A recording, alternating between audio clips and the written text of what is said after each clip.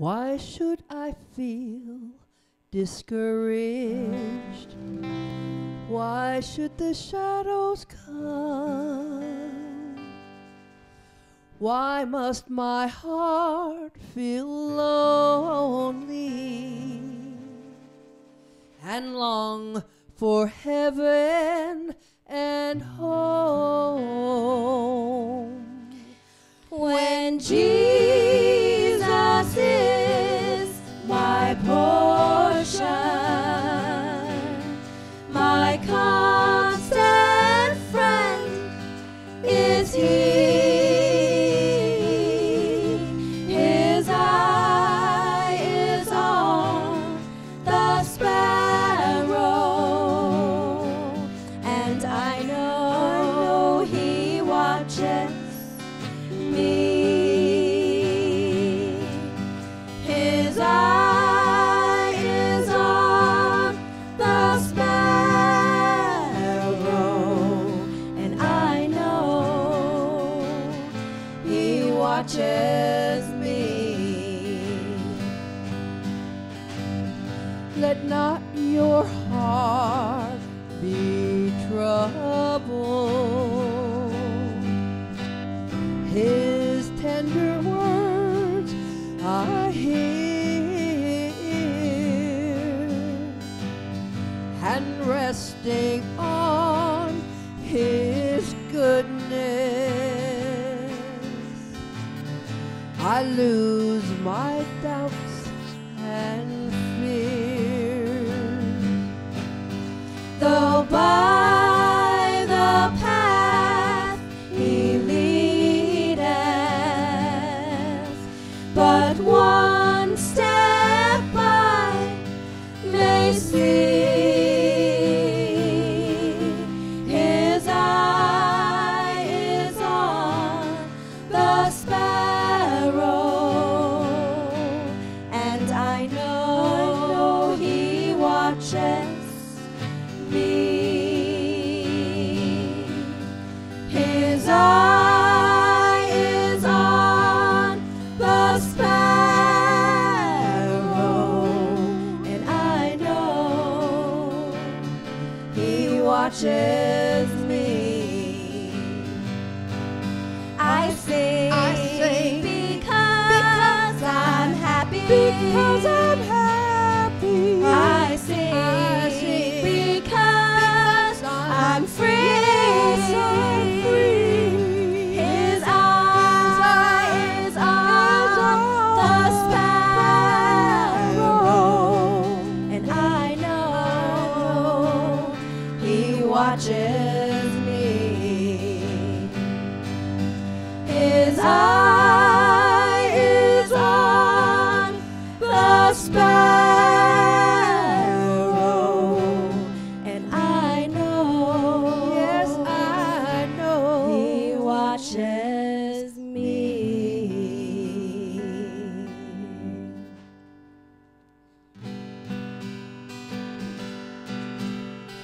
When I'm in trouble, when I'm in doubt, when I'm in trouble, Jesus gonna work it out. when you feel your life is torn to pieces and you don't know which way to run. Trust in Him who will not leave you. Don't stop until the race is won. When God repeats something, you better start listening. Have faith above all things that Jesus gonna work it out. When you feel your life is torn to pieces and you don't know which way to run. Way to run. Trust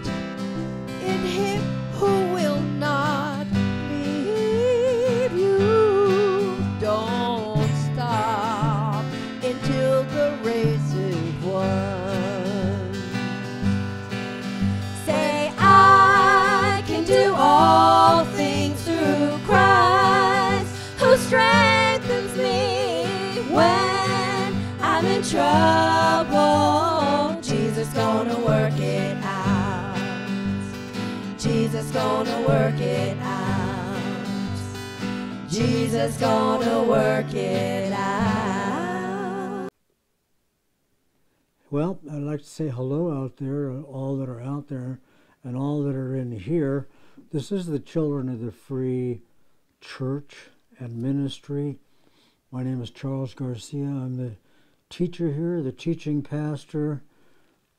We gather here every Sunday evening at 8 p.m. and you can get the archives yourself of all the teaching on childrenofthefree.com and on YouTube. I said something when the Senate and the Congress turned Republican, that we need to worry about the vindictive things that Obama would try and do as the end of his term comes, and he did. And as Trump was elected, I said that we need to worry about what parting shots Obama would take, and he did. To name just two of them, as the days and hours of his term, of Obama's term, were ending, he released thousands of drug dealers out of prison. A lot of these things don't hit the news, of what is called the Miss Media. That's one. The other one is that he gave $220+ million to Palestine. That's almost $250 million to Palestine, not Israel, our ally. Then as the change of power approached, I said they're going to fight all things that were promised in the campaign all the way. They have. Of course, one of the most tumultuous is Trump's so-called Muslim ban. First of all, it's not a ban. And they're also making claims against a certain religion being discriminated against because of the religious freedom that we've enjoyed here in the United States of America. I've heard ad nauseum that it's a religion of peace. It's not. Islam means submission. All other religions try to add to their ranks by converting to their religion by missionary type work. Islam does so by changing their target's laws to their laws, by force and by outbreeding, and also by killing any opponents that stand against them or don't believe their way and will not change. I recently taught on God's promises that the USA will never be defeated. Then most recently, that Armageddon will most likely be a conventional war. May I remind you of the teaching we've done already on the origin of the Arab nations and Islam. In Genesis, God promised a miraculous son to be born through Abraham and Sarah. Abraham, then tried in the flesh through Hagar, their handmaiden, and having Ishmael. God said, no, cast out the bondwoman and her son. The teaching that we did then showed the destiny of the Ishmaelites, which would be the Arab nations, soon to be the Muslims, listing that they will come to fight with everybody, even their own brethren. And this was further elaborated, saying that they would always persecute the children of promise, who was Isaac and his descendants that we find listed in Galatians. Let's review what God said about the children of the flesh. I want you to go with me to Romans 9, where we'll start out tonight's teaching and message. Romans 9, keep in mind that God already named in Genesis and renamed in Galatians the descendants of Ishmael as children of the flesh.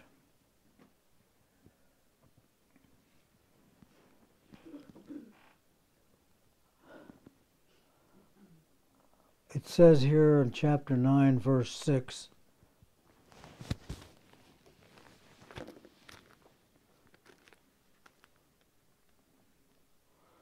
regarding that, verse 6 says, "Not as though the word of God hath taken on effect, for they are not all Israel which are of Israel." Those are all born of those lines and born in that place. God is not considering of that place. "Neither because they are the seed of Abraham," and they are they all children. "But in Isaac shall thy seed be called," is what he said.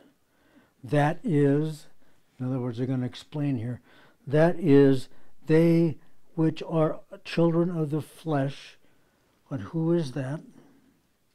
The Ishmaelites, which became the Arab nations, which became the Muslims. The children of the flesh, these are not the children of God, but the children of the promise, which Isaac, are counted for the seed. I'm not making that up. It says it right in the King James Bible. These are not the children of God.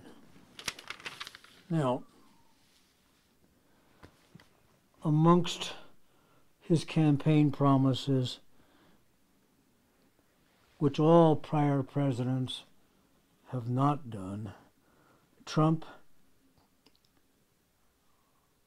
went to work, he set to work immediately to take action in most, if not all, of his promises. And of course, the biggest fight will be on his temporary suspension of travel from countries that are hostile or sponsors of terrorism to this country, the so-called Muslim ban. Support your duly elected president and Senate and Congress. Send your prayers up. Stay in faith action. Keep the president and the Senate and the Congress feet to the fire and noses to the grinder to do what's right.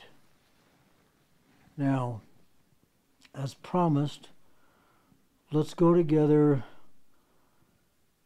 to the table of the Lord. I want to start out by going to two main points of Scripture of becoming a Christian because of what Christ did. and getting in Christ, which Christ created a way to allow to happen. I want you to go with me to Romans 8.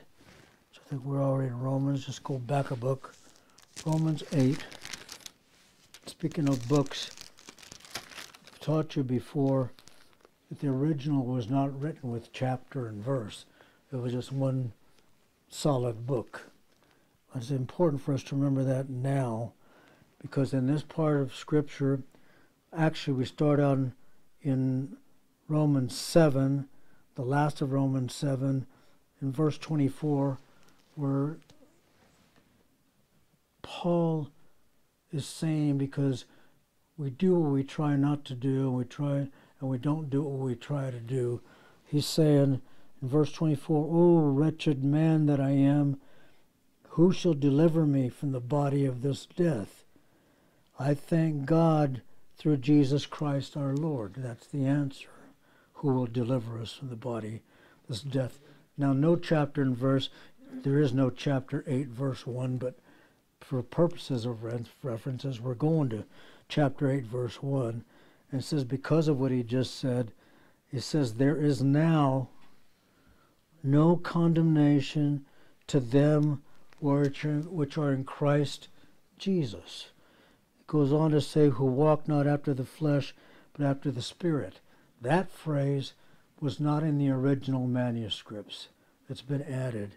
It ends where it says, "There is therefore now no condemnation to them which are in Christ Jesus," period.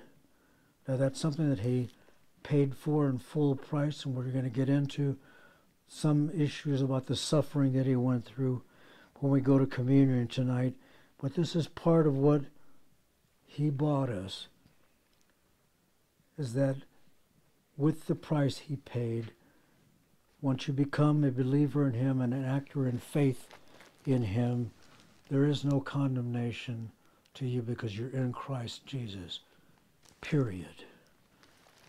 Now, I want you now to go to Hebrews 10.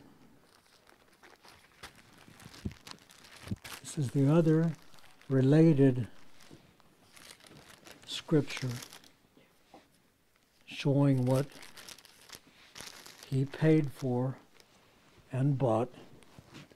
We're going to go to Hebrews 10. We're going to start in verse 10. It says, "By the which we are all sanctified through the offering of the body of Jesus Christ once for all."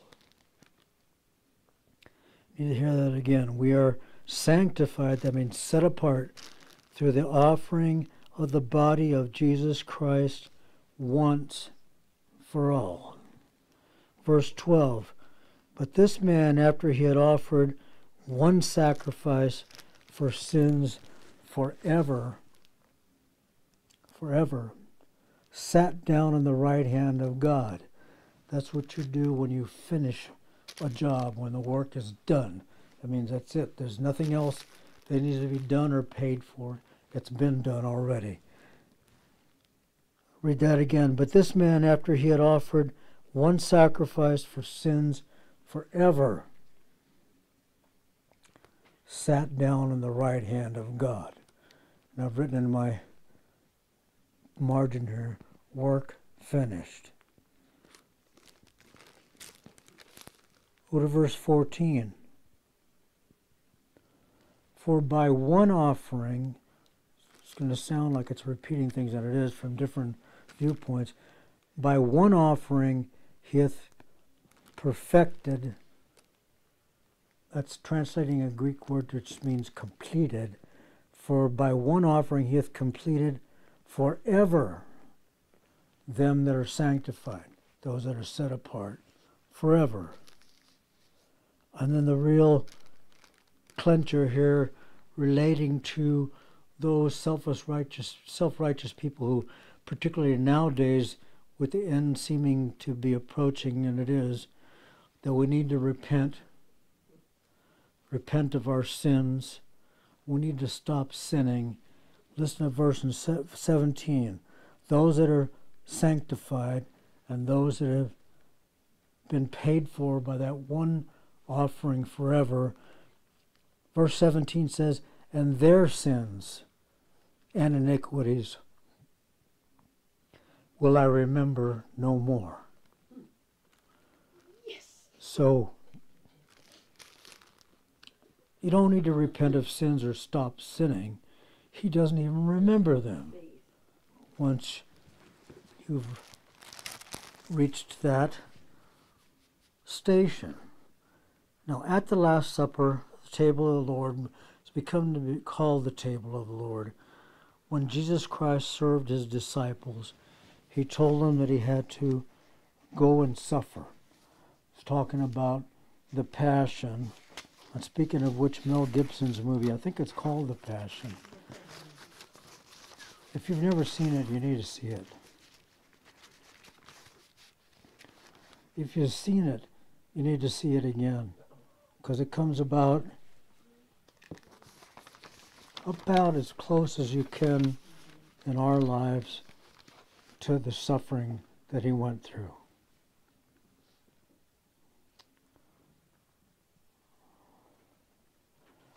It is said in Scripture that when the time came, when the time was at hand, that he, Jesus, set his face steadfastly to go to Jerusalem. He knew what coming to Jerusalem meant, what he was going to have to go through. I want you to go with me to Luke 16 first.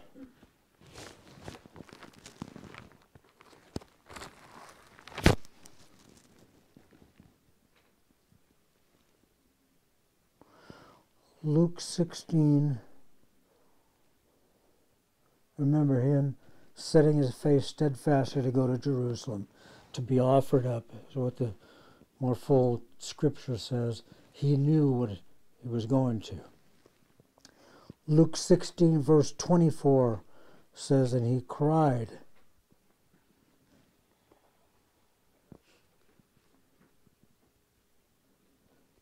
and said, Father Abraham, have mercy on me, and send Lazarus, not the Lazarus we know about that was raised from the dead, this is a different Lazarus, and said, send Lazarus that he may dip the tip of his finger in water and cool my tongue, for I am tormented by this flame.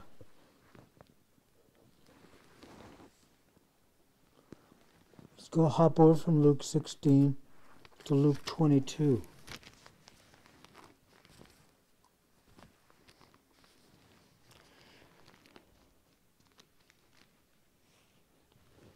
It gets worse, folks.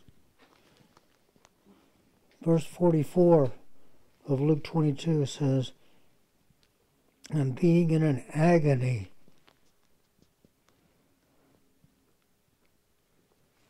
he prayed more earnestly, and his sweat was, as it were, great drops of blood falling down to the ground. He knew. Go to Matthew 17.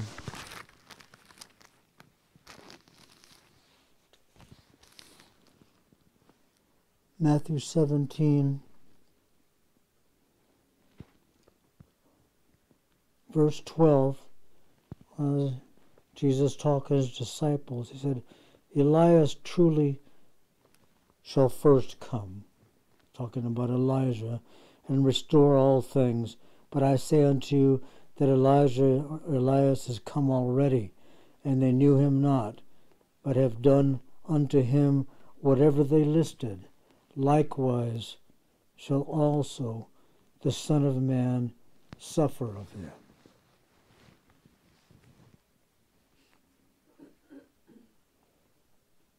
He told them that as often as we did this, or as often as they did this, and through them to us,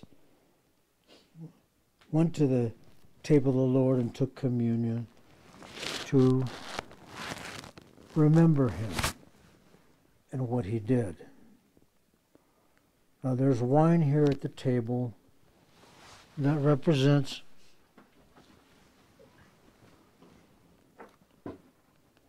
his blood sweated out. I just told you. His blood shed as he suffered and took God's wrath for us on himself. And remembering that he did that and all those points there, you personalize it and say to him, thank you, Lord, for your grace. It's a gift of his grace. We can't earn it. We certainly don't deserve it. It's a gift of his grace, and we thank him for that. Now, part of what he did to get us there was sweating out his blood and shedding his blood to pay that price. Now, there's bread here at the table.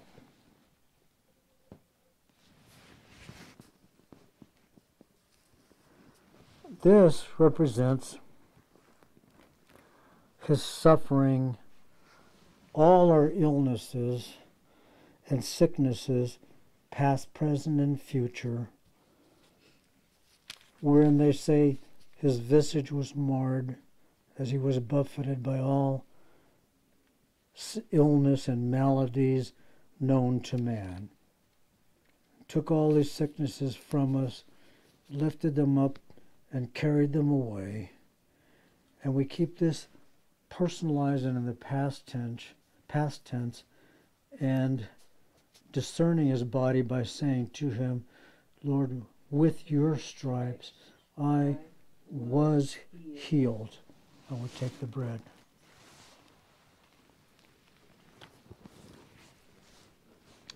But that's my message today.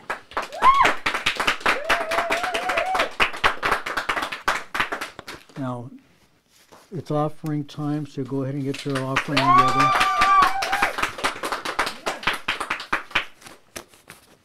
And in closing, I want to say, move forward with Trump. In Christ, we made it through to the end and beyond. Make sure you press like, share this message with others, subscribe, and comment. You need to comment to let me know what's going on out there. We'll see you next week. Keep on walking in faith. Well, I searched and I searched for a road that led to glory. I wondered if I'd ever find my way. I was so dismayed, for the road, it seemed so lonely.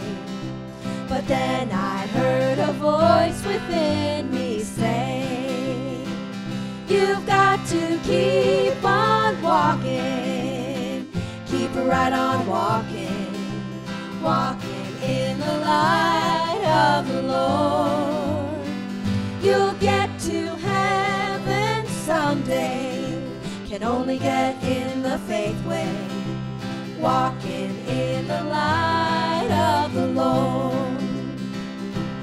Well, I faced and I faced, and the Lord, he gave me mercy.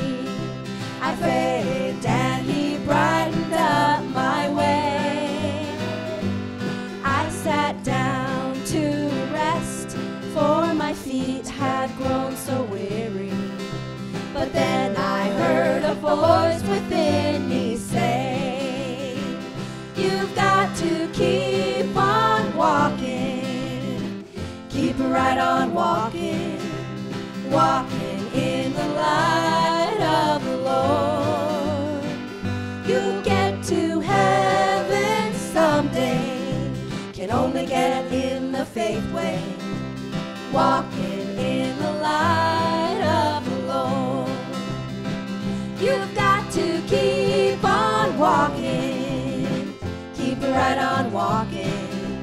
walking in the light of the Lord. You'll get to heaven someday, can only get in the faith way, walking